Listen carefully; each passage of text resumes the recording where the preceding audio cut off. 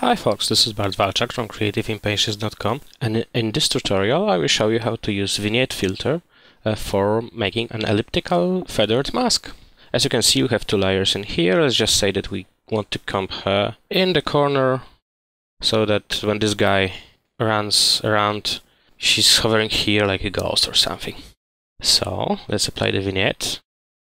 As usual, you can see it's darkening the image, so let's quickly isolate her face. And now, instead of filling with color, fill with transparent. We can see it's transparent, but it's not really transparent, so let's crank up the slider to 100%, and what are we seeing? Well, obviously she moves, so we need to animate the vignette from here, let's say here and